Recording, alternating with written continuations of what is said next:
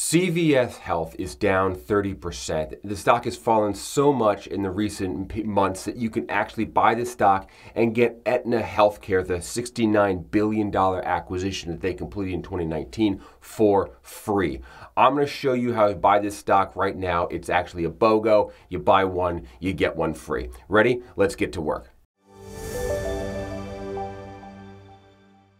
Hello, welcome to Rational Investing. My name is Cameron Stewart, CFA. Thank you very much for the channel and all the comments. Don't forget to hit the subscribe button. I really appreciate that. We're going to take a look at CVS Health. We're going to go through the cash flow one page. I'm going to pull up the cash flow club. We're going to dive through the detail.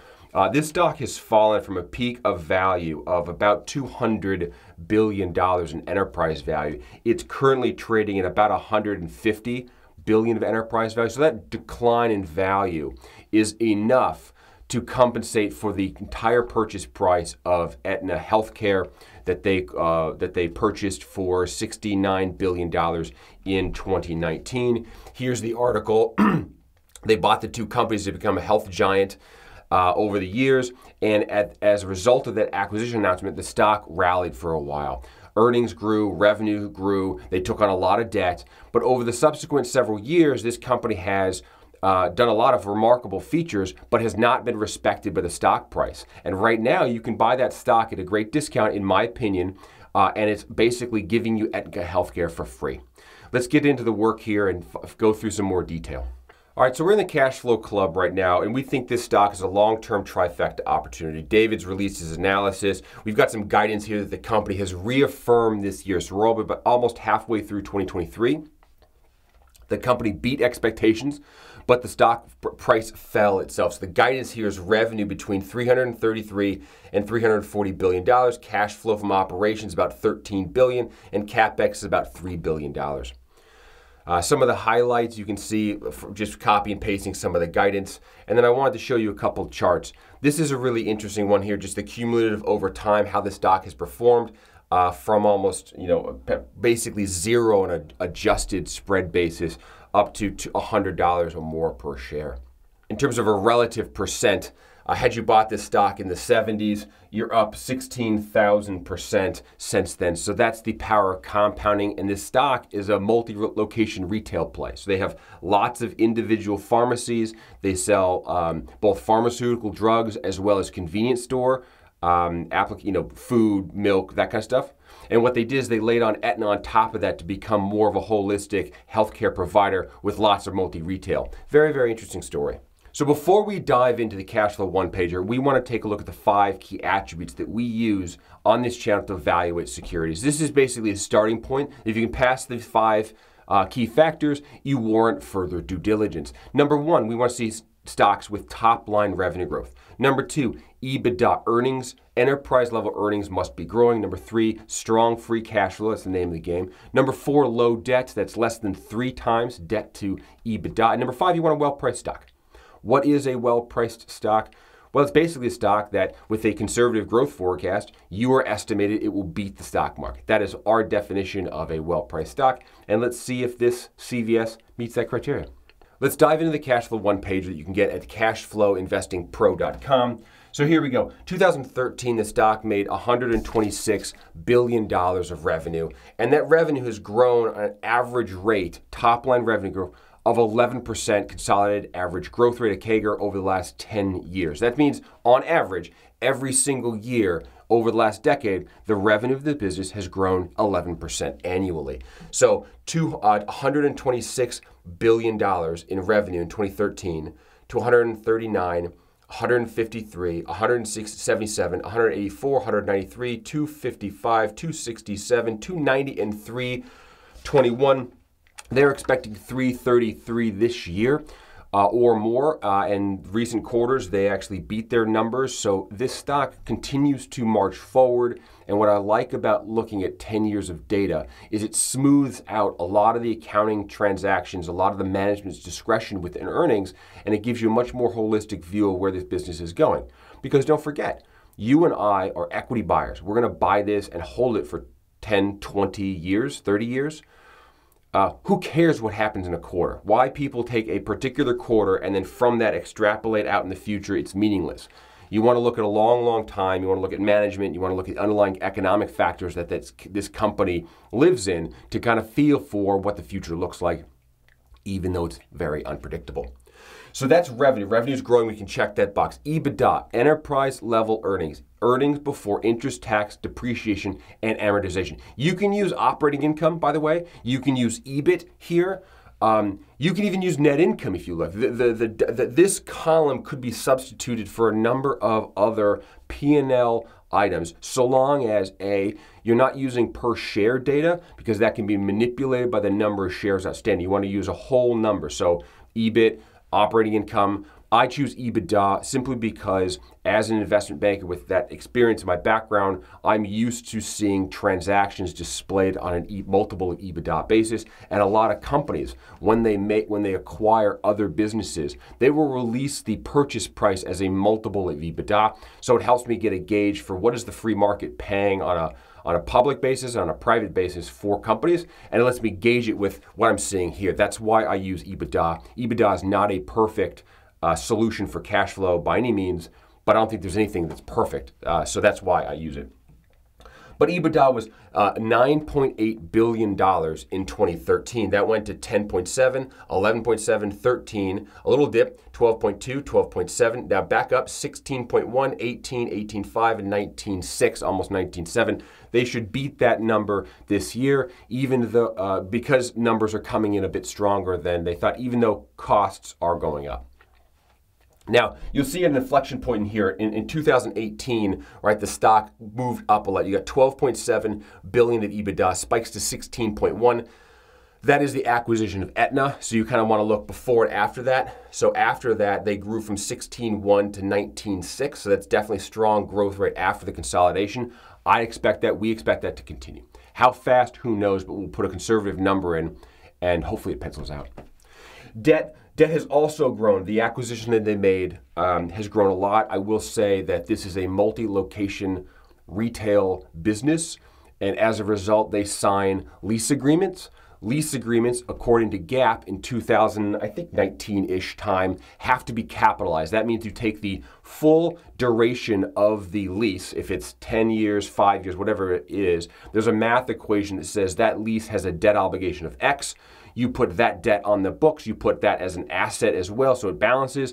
But that is also one reason debt has grown so much from 12 to 70 billion. A, you have the acquisition of Aetna for $70 billion. But B, the forced capitalization of leases that were already in existence here gives an illusion of debt growing that isn't exactly right. Let's skip to the balance sheet quickly and I'll show you what I mean. Okay, balance sheet time very, very quickly. Quick smell test of the balance sheet. 2022, last fiscal year, consolidated balance sheet for CVS. Let's scroll down into the liabilities section. Long-term liabilities, long-term debt, $50 billion. That is bank debt. That is collateralized by the entire enterprise. Then you have operating lease obligations, $16 billion. You also have the current portion of debt and the current portion of lease obligations. These four make up what is debt on the sheet. However, only one of them, the long-term debt, is a bank note that's collateralized by the entire obligation, by the entire enterprise. This is very important. On multi-location retail businesses, the way they operate, and they should operate, is that every single business, every single retail location is its own limited liability company. And they silo the rent agreements the rent agreements to those entities. So if a store is unprofitable, let's just say, and they need to get out of they close the store, but they've signed a 10-year lease agreement, they can bankrupt that one particular entity and then settle with the landlord and not have to risk the entire organization. That's the difference between capital lease obligations and bank debt. Bank debt is collateralized at the parent company and has overarching collateralization on everything. So if you default on the bank, it has an impact on the entire enterprise. If the management is doing their job correctly, they are not corporate guaranteeing the individual rent agreements at the LLCs. So if one struggles, you can bankrupt that. It gives you more negotiating power over the landlord because their claim is isolated to the individual LLC store location and not the overall enterprise. That's why debt is different between operating lease debt and bank debt. You want to take a look at bank debt. Now, what I show you here is full debt. This is both capital lease obligations and debt, which is what you're supposed to do. But realize when you look at the multiples over here of 3.5, that includes lease obligations, which are confined to the individual LLCs. At least that's the way management is supposed to be siloing risk. But I digress. Lease $13 billion has grown to $70 billion. Now, the most important thing, in my opinion, here is that the debt peaked at $90 billion when they made the acquisition of Aetna Health. And the company acknowledged that their debt, their ratio was too high. 5.6 is above our 3 times debt multiple that we use. They acknowledged that, and they've been buying down the debt. Look at what has happened to the debt in the last 4 years. They've paid down $20 billion of debt. That is a remarkable feat. And you can only do that, A, by issuing shares of stock and then taking the sale proceeds and buying down debt. They did not do that.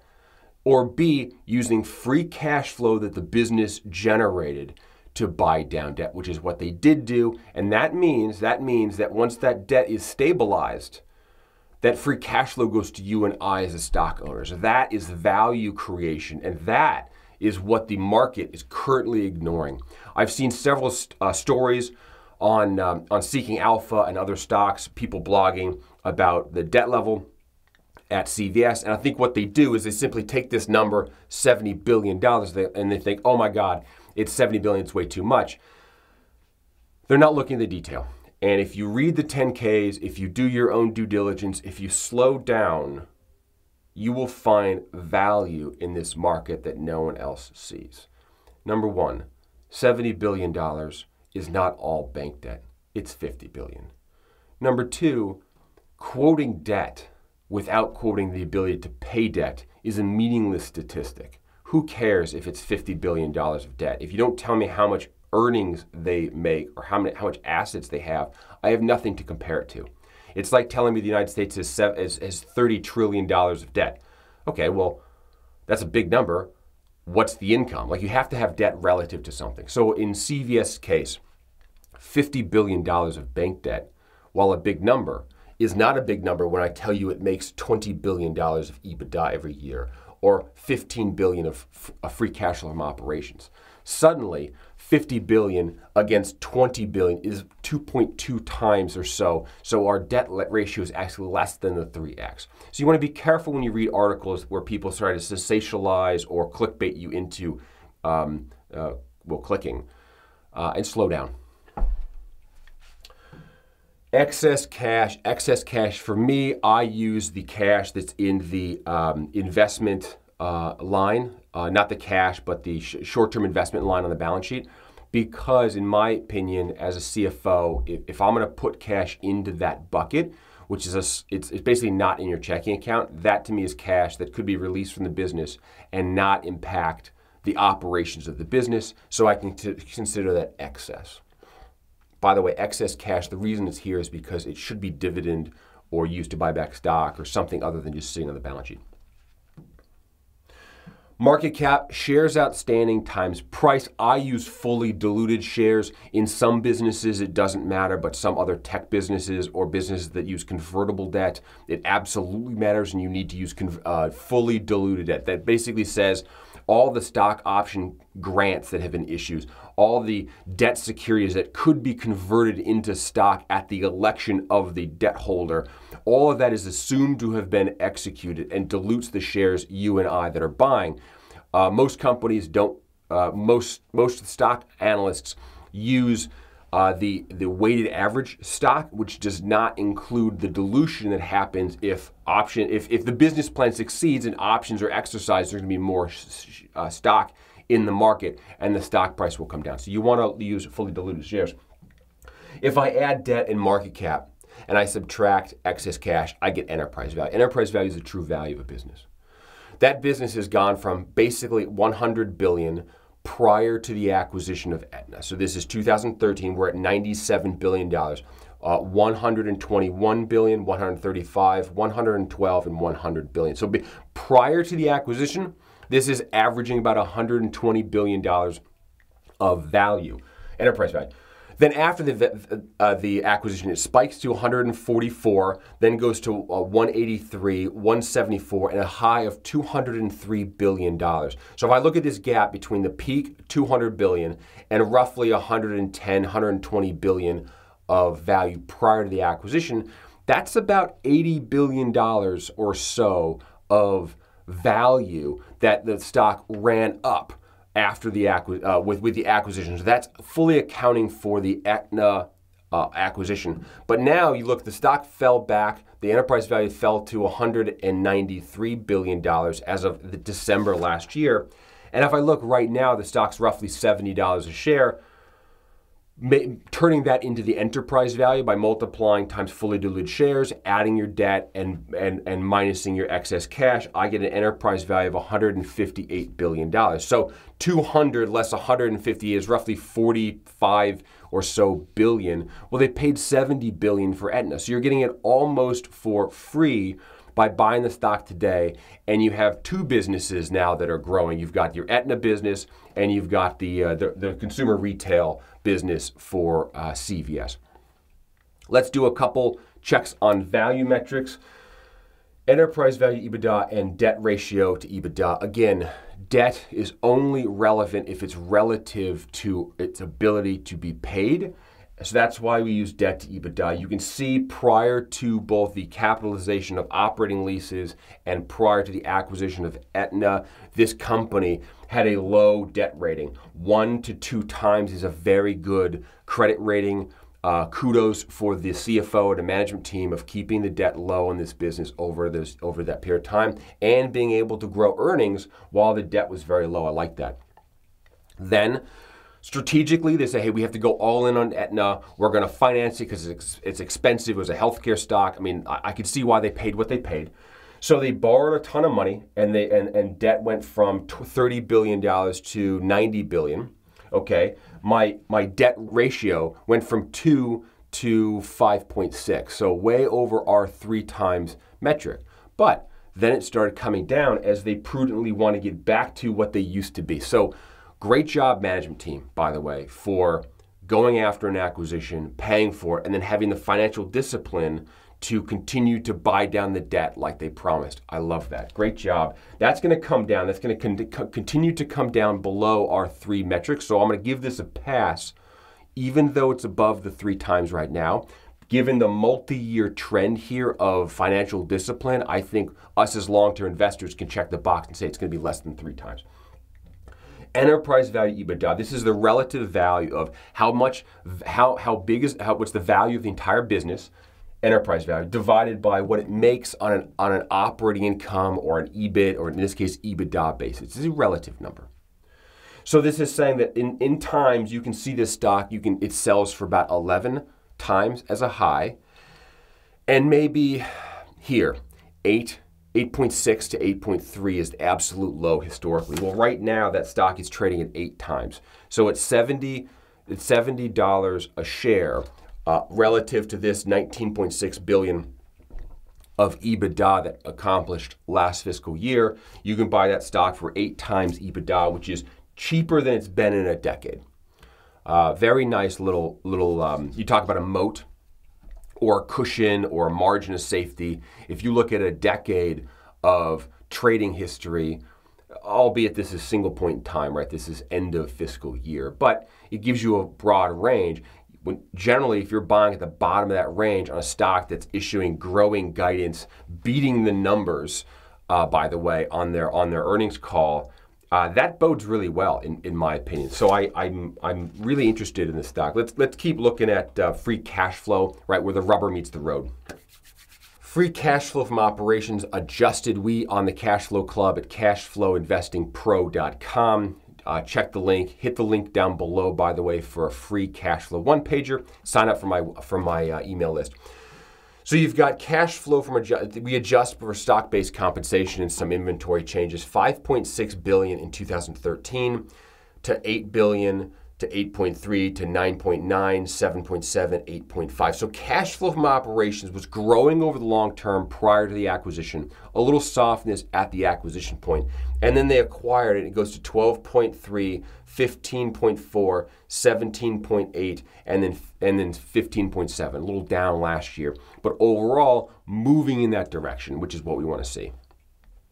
Overall, 12 times annual growth rate, which dovetails with the growth rate of EBITDA at 8%, acknowledging the fact that both these growth rates are starting pre and post acquisition. So that's a little bit, I get that shifted a little bit. But the point here is that cash flow and EBITDA are both going directionally the same way, which means the accounting team, good job accounting team, are expensing expenses properly, or at least it's a smell check. Doesn't guarantee anything, but it's a nice smell check.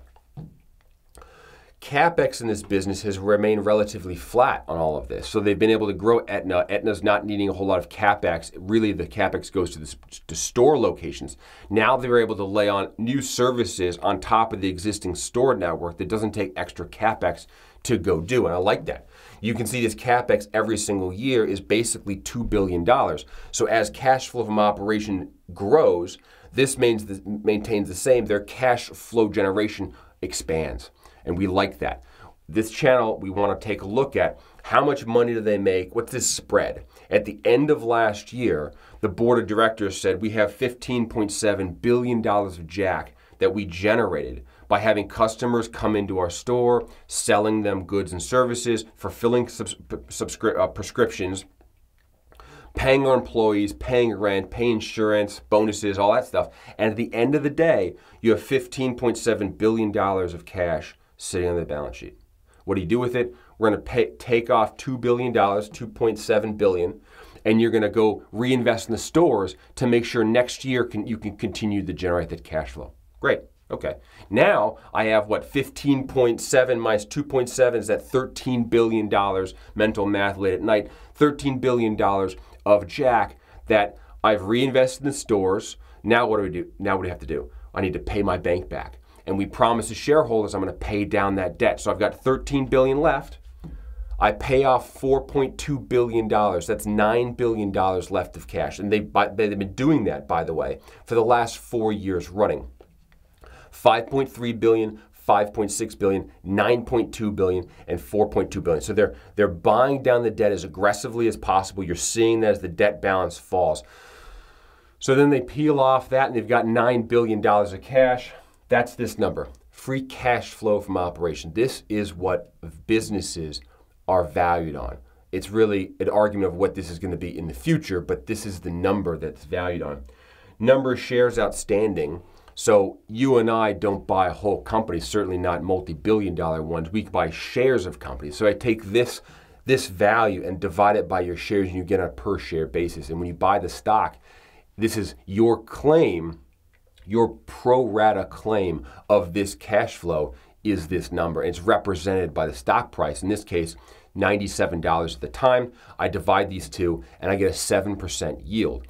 By the way, so if this stock right now is yielding $7, roughly $7 a share, and you can buy the stock for $70 a share, it's a 10% free cash flow yielding business that's growing top line at, call it, mid-single digits. And earnings with cash flow and falling debt. That's a very compelling opportunity here. And I want to note here the little drop in shares you might notice I'm wearing the t-shirt today. That's because this little drop in shares, I'm going to confirm with the cash flow statement, is them buying back stock. So if we go to the cash flow statement, on their annual report, 2022, cash flow statement, CVS Health, cash flow from operating activities, we come down $16 billion cash flow from operations. You zip down a little bit forward. Here's your $2 billion of CapEx, excuse me, $2.7 billion of CapEx for the purchase of property, plant, and equipment. You zip down below that. Here's your $4.2 billion of debt, long-term debt payments, right? 4.2, 10, 15. They've been paying down a lot of debt. Great job. And one more thing, dividends paid, $3 billion of dividends paid. They can easily afford this with all the jack they make every single year. But what I like the most here is $3.5 billion of repurchase of stock. That it translates into this stock decline, if I can pull it up, and this stock decline here from 1.3 billion to 1.28 billion shares outstanding. This is what they're doing right now. So A, they are growing earnings. B, they are buying down their debt. And then as that debt falls and they no longer have to put that cash to work, what are they going to do with it? They're going to buy back stock. That's what they're going to do.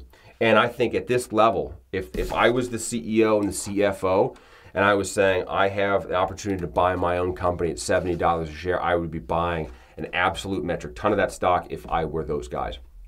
So this is the landscape. This gives you 10 years of history. I think you need to ground yourself in whatever you're doing with long-term data because you're buying the stock for the long haul. We have no idea what's going to happen next year. Any forecasting is an absolute guess. The only real truth is what the business has done historically. That's the only hard fact that we know. Everything else is speculation. So now, speaking of speculation, let's speculate. Okay, so now we're going to forecast this business. We call it forecast, and they should call it guessing because that's what it is. 5% year-over-year growth in EBITDA gives me $20.7 billion of EBITDA. I then grow that at 3% over the long term. Why 3%? Kind of inflation, kind of not 1%, not 5%, some sort of cushion. This business deserves a higher market multiple. As the healthcare gets more and more infused, healthcare companies in general trade at a higher multiple than single location, multi-location retail businesses. And I think you're going to see a market multiple expansion in this business as they successfully they have to do that, morph into more of a healthcare provider. That's going to be a stickier business. That stickier business deserves a higher market multiple. So you're going to get that market multiple expansion from roughly 8 times today to 10 times in the future. That's great. So I have $27 billion of EBITDA long term with some sort of like low to mid single digit EBITDA earnings growth over the long period of time is what we need. You then need the market to respect that at a 10 times market multiple. And I get an enterprise value of $272 billion, which right now it's trading at $158 billion. So you're getting that nice lift from 158 to 270. That's a $120 billion of extra value that could be generated. Less debt at that time plus cash gives me $180 billion of market cap. Divided by the fully diluted shares outstanding, I get a $140 price target. It's basically doubling, more than doubling what the stock is worth with trading at today. I do the same thing on free cash flow, acknowledging that my cash flow next year is going to be weak as they continue to buy down the shares, buy down the debt. But once that debt is paid down, cash flow is going to spike up, and we're going to see a lift from roughly $8 to call it $11 of free cash flow. That 11 growing at 3% is going to grow to 13.8 long term at an 8% free cash flow yield. Remember, right now it's 10. Lower yield, higher stock price. I get a $172 price target out 10 years for CVS based on a free cash flow method. If I average those two methods, I get a free cash flow method, which assumes all cash flow is distributed to me. It's an assumption, but it's a way to value security because we don't know what they're going to do with that free cash flow. But if they keep it or if they buy back shares, it's all different machinations, but ultimately it would come back to you. I get $172. If I do the EBITDA market multiple, I get $140. Average the two for $156. Look in the stock market. What can I buy the stock for today? Lo and behold, I can buy the stock for $70. This is $90 because it was filed a while ago, but I can buy it for $70. I get this stream of cash flow. I'm out at $156. And what does that generate? Down here, my little distribution chart, which is handy dandy. This stock is trading for roughly $70, so I'm someplace around 26 to 25% IRR, which is a very, very high return annually over the next decade. That's every single year. If this were to pan out, you would have made 25% on your money every single year for a decade. That is why we give this distribution down to the bottom, because who knows what the Mr. Market's going to serve up as a stock price. We look at stocks generally once a year. We'll dust off a one-pager, update it, and use it as a guide. But when the stock price moves, sometimes this market throws away great stocks. I think that's what's going on here. They are throwing away a really, really compelling value case. And that's why, as I said at the outset of this video, I think you can buy CVS today and get Aetna for free. My name is Cameron Stewart, CFA. This is Rational Investing, where we hunt for free cash flow. We buy long-term, we hold equities. We are prudent, rational, thoughtful investors, at least we try. Let's recap the 5 key attributes in the stock. Number 1, top line revenue growth. Yes, it's growing. Number 2, EBITDA. EBITDA is growing. Number 3, strong free cash flow. Yes. Number 4, low debt. Yeah, we're checking the box because in a couple years it will be below 3 times. And number 5, is it well priced? Absolutely, it's well priced, in my opinion, on my vlog for personal channel. Do your own due diligence, seek professional financial advice. I think it's a very compelling value case. Again, trading risk versus reward here. You can buy a company that's growing with low debt, strong free cash flow, that could have a potential of generating plus 20% return every year for a decade. That is a very interesting, compelling story. I'm also wearing, as you can tell, the trifecta t-shirt. That's a special case that we lay on top of stocks that made all 5 criteria. This basically means that the shares are being repurchased. The market multiple is expanding from 8 to 10, and the earnings are growing. Watch my Domino's versus Google video for more detail here. You'll see why Domino's, after the IPO, outperformed Google over the last 16 years when they both IPO'd in the same year. Domino's outperformed Google because it paid a dividend, which you reinvested. The company bought back shares, they grew earnings, and they expanded their market multiple. That created something like a 5,000% return, beating Google's. Even though Google grew its earnings substantially over that period of time, it IPO'd at a high multiple. It never bought back any shares, and its multiple remained at the same level today as it was at the IPO. So you never got the market multiple expansion. Be careful what you buy, right? Price is what you pay, value is what you get. Yes, there are phenomenal companies out there, but if everybody knows them, they're probably fully valued. You want to find a company that nobody's looking at or the market has got it wrong. That is how you can make some serious jack in this market, in my opinion. Take a look at this. If you like this kind of work, I highly recommend you check out my website, cashflowinvestingpro.com. You can A, sign up for the email list. I put out some interesting content. B, in the description below, you can download a free one-pager if you want to see what this looks like. We do McDonald's as a free one-pager. Or if you want to join the Cash Flow Club, we have a series of analysts that produce reports covering over 150 stocks on the stock market, and we release one-pagers like this that highlight true cash flow generating opportunities. Lastly, if you want to learn how to do this on your own, I do teach a course. I have taught hundreds of analysts in my career as a CFO, and I've taught hundreds of people via online course, which is very simple, but it walks you through how to fundamentally build a long-term Excel model for all the stocks you own, how to read the 10Ks and pull the information out. It's a great foundational course that you can use for the rest of your life. I highly recommend you check it out. All right, thank you very much for watching. Please hit the subscribe button, share on social media, it always helps, and throw a comment down below for the old Google algo. It always helps out. Let me know what else you'd like to see. I'm happy to take recommendations. My name is Cameron Stewart. This is Rational Investing. Thank you so much for watching. Take care. Bye-bye.